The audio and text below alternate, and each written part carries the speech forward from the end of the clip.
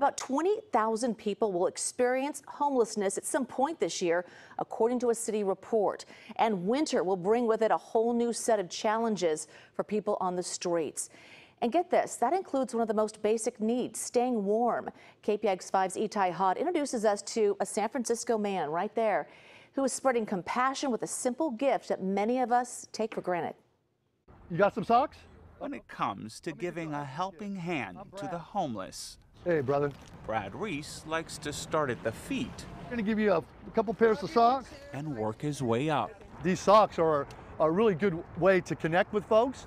For the last 8 months, Brad and his team of volunteers at Healers Without Borders have been spending their days handing out everything from clothes to hygiene kits to shoes. But their most precious items, the ones they can't do without, are fresh, fluffy, soft socks. It's an essential part of life. It makes you feel part of the human race to have a pair of socks on.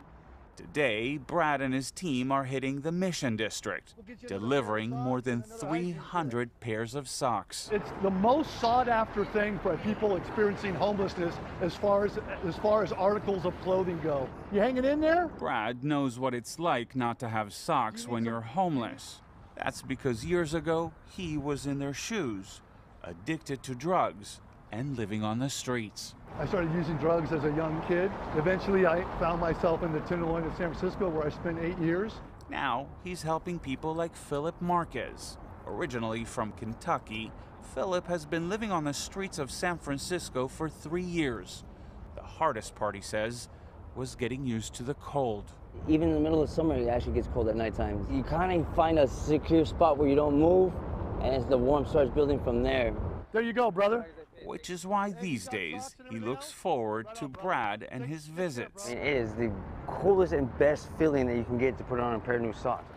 As for Brad, he's just happy to be able to pay it forward. We make a difference not only in their lives, but we start to make a little bit of difference in our lives. And some of us have come from this environment, and we know how important it is to have a connection where it seems like there is none. Morning, everybody. Now he's making a difference. Good morning, brother. Delivering fresh socks to those most in need and inspiring others to put their best foot forward. Itay Hod, KPIX 5. He's a friend, too. If you want more information on how to volunteer or donate socks to Healers Without Borders, just check out the top stories at KPIX.com.